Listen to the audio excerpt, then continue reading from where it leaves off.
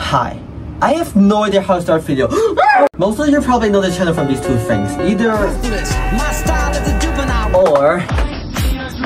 Well, we gotta talk about the letter with this one. Sorry, music audience. Now, watching a calculator show like that will probably make you say something like, hey, that's pretty good. Or, hey, that shit sucks ass. Or, how the f***? Well, I'm gonna address the letter once again. So this is the calculator that I've been using every day for 2 years and the one that I've done thousands of hours on. Of course, the one OG calculator has tragically passed away a while back, but that's for another time. Anyways, the model's this one. It's HKEA approved and targeted for Hong Kong secondary school education, but maybe you can find similar models from around the world. Just make sure it's functions like Shift 7, Shift 3, Alpha, modes, and programs. If you have a calculator with these functions, then you can finally...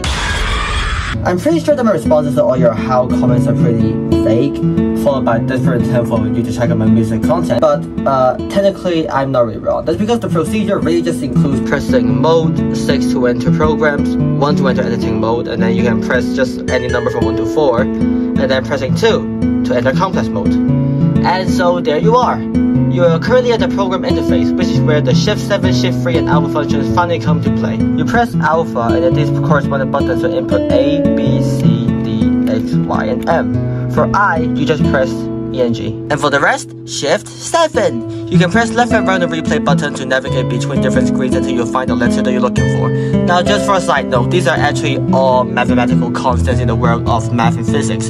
For example, R, which is the molar gas constant. But who gives a shit? Actually, here's a sheet for all the constants that you can use. Now, note that there are some constants like J, N, P, V, W, and C that can't be found at all, so I just use the closest alternatives. Other like L, S, and Q can be replaced by actual numbers like 1, 5, and 9. Just remember to add brackets before the numbers, otherwise you'll get syntax error. Also, your calculator has a maximum character capacity, and then you can't program any further after that if you reach that. That's why my shorts are only usually several seconds long and 150 to 200 characters per program. Now let's say that after a few minutes of painfully stringing constants to get that, you finally managed to construct one word.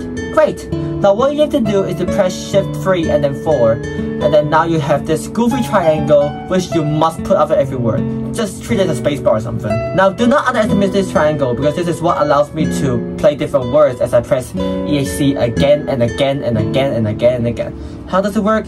I don't know, but it does. So. Fire burning in me from within. Concentrated thoughts on who I used to be. I'm shedding skin. Every day a new version of me, a third of me demented, cemented in pain, juggling the pros and cons of fame. Eventually, you'll be able to type out a part of your designated song's lyrics into this gosh dang calculator. And after that, just press on to enter to the main page, and then press PROG and the number of the program that you made the lyrics on, and voila! You can now have this lyrics song. Just time your presses accordingly with the rhythm of the song, and then it'll be done. For me, I would spend a bit of time to make a cover art and set everything up to actually record it, but that's basically it. No doubt, this procedure will be very, very, very painful to begin with, but if you're like me and have spent 2 years making calculator shorts every single day, then you probably would have also inputted all those constants and all those stuff into muscle memory. So, practice makes perfect. And that's it! After 2 years of suspense, I finally made a tutorial on the how to make song calculator, lyrics, video stuff, whatever.